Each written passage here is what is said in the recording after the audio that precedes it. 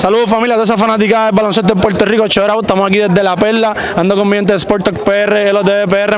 Me encuentro aquí con Devontae. Friga, Devontae, after winning 24K in the East Coast, you came down to Puerto Rico. How it feels being here in La Perla, San Juan, Puerto Rico? I'm a big family guy, you know, and it just felt like one big family came out here. Positive vibes. They told me to be careful out here, and I'm like, for what? Everybody was all dope out here. We appreciate you, though, man. I appreciate everybody, and it's just amazing, man. It's a dream come true. Everyone talked about it's a dream come true for me to come here and play basketball, but it's a dream come true to actually get a crowd here and hoop, you know. A lot of kids here in Puerto Rico right now watching you playing with their parents here. What means for you that a lot of kids came in here to see you playing right now? Man, I just want to be a positive impact for the children because, like growing up, I for sure saw some things, and I know some people that have gone through things that you shouldn't have to go through. I mean, they make or break you, but to all the kids watching out there, man, find something that gives you some passion, sets you on fire, makes you happy, pushes you. That's what will drive you to get to that next level. You can make it out wherever you're at. You know, you can make it out if you really believe that. Awesome. Nice words there. My man have another question for you too. Yeah, D. Friga, you played a lot of places, man. A lot of places. You travel a lot.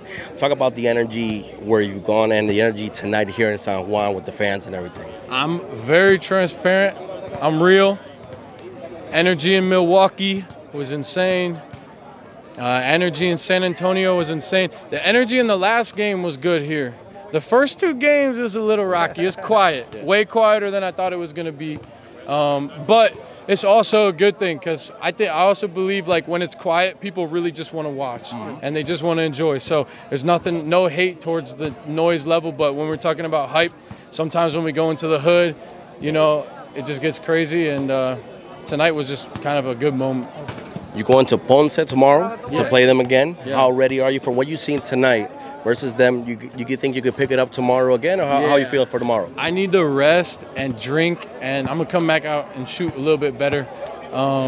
Maybe a little bit of traveling screwed me up, but I think now that I'm settled in, we got a feel for it, got a vibe of the crowd, because, you know, you get nervous. Like, if you think we're not nervous doing this stuff, you're crazy. So, you guys feel I'm ready. Kind of got, kind of shook it off. Tomorrow, keep it on the down low. I'm wearing spring-loaded shoes tomorrow. So you're going to be heads out tomorrow, bro. Hey, thank you for coming over here. Hey, you got any other tournaments on the rise looking up? Yeah, hey, Balls Life West Coast, Dev in the lab. Dev? We're looking for y'all, man. We're getting ready. We're preparing. And next time we come out here, full Friga fan will be out here. Next time we get out here. I like that. Yep, thank you, guys. We're killing True Buckets. Killing them. Mataron a las Reales Canastas, dicen, pero familia, gracias por el apoyo. Devontae Friga here, Sport Talk PR y los de PR, seguimos activos, mi gente. Thank you, baby.